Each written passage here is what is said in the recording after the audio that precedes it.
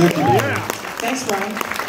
The Night Travelers. I have to say that when Helen was talking and giving you the card, and she mentioned that you're a wizard of the guitar, Yeah. It struck a chord in my mind because I'm an old fart now officially, and I remembered a line from an old movie that some people may remember, and it went like this: "There are some old wizards and there are some bold wizards, but there are not very many old wizards." And I thought of you right away. And remember, and keep in mind that's wizards with a D at the end.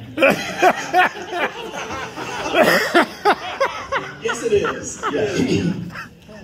Niki Portmann, how long have you been playing that upright bass now? Since 2010, 2009. Okay, she's already a member of the Country Music Hall of Fame. Oh, my God. Give it up for the Night Travelers. I just want to, this first song that we're going to do, it means a lot to us for a number of reasons. I mean, it's a beautiful song. We didn't write it, but we made this particular arrangement. But the last time we were at Woodchoppers was in 2017, I think. And in 2018, in the February of 2018, no, it was March of 2018, on the weekend, which was the anniversary of when James's mother passed away a year before, we were playing a gig at the old Allman Brothers farm in Macon, Georgia.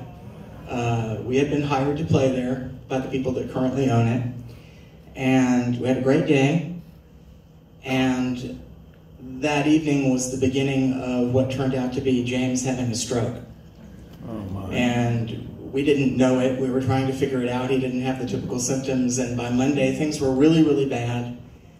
And I finally talked him into letting me take him to the emergency room, and we almost lost him. He wasn't good that week.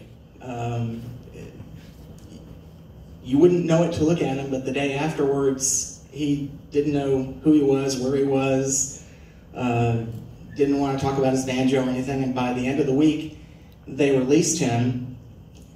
We came home Thursday night, and on Friday, a friend of ours, a really great mandolin player in Atlanta, came over to visit with James, and they played music, and James could play. Wow. Now, he had trouble talking, and we had a long road. It took us most of 2018 and 2019 to pull everything back together again. James worked really hard. I did too. We worked together. Thank you. So we're standing here tonight, and this is a song that we had arranged, maybe 5 years ago, 6 years ago, and we played it here, not in 2017, but I think it was the year before that, in 2016.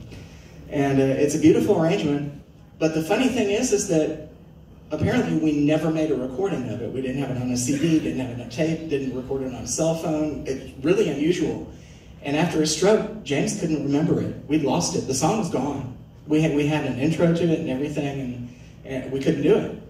And we started early this year, and we reconstructed the song, and this will be the first time for the first audience in 5 years that anyone has heard our arrangement of Over the Rainbow. Oh.